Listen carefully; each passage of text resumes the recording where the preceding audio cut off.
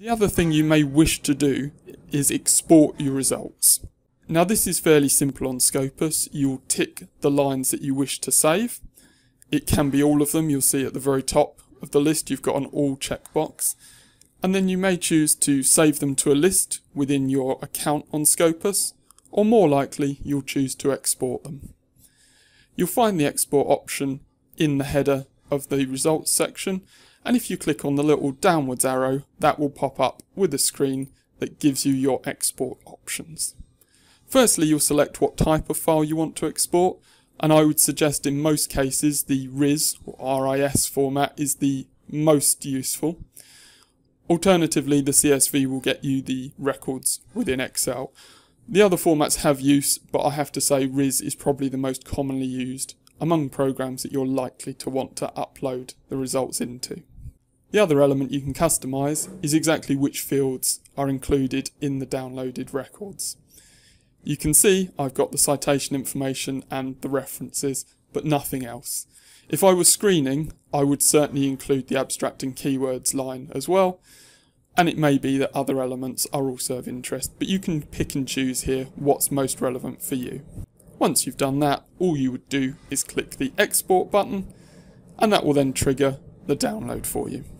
So those are the key functions within Scopus, but before we finish the video, I want just to show you a few of the extra things you can do. Now you may have noticed that on the results screen you get a column that tells you how many papers have cited each of the results you've got. So in this first example we can see 75 papers have cited the parent-based treatment, etc. result that we have on the screen. If we click into the paper's record, we're able to see on the right hand side of the page a list of all of the documents that came later and which cited this paper.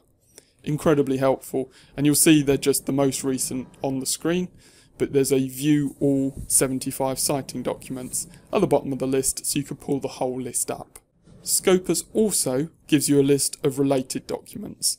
So this is based on Scopus's own metadata and its users' behaviours. This will be a much longer list. Often though you find useful bits in here. And not forgetting, you also get a list of papers that are referenced within the paper you're looking at, and you can quickly click through to any of these. You're also able to look at the authors if you want to see what else they've published. So if I click on the lead author, we can see other documents, and if I pull up their full profile, I'll be able to not only see other documents they've published, but also the total of papers that have cited them. I can see who they've written with most often, which topics their papers are most often tagged under in Scopus, and in fact from the topics page I can pull up an overview of that topic area, which tells me the most representative in Scopus's view papers on that area, the authors who have the most papers attached to that keyword.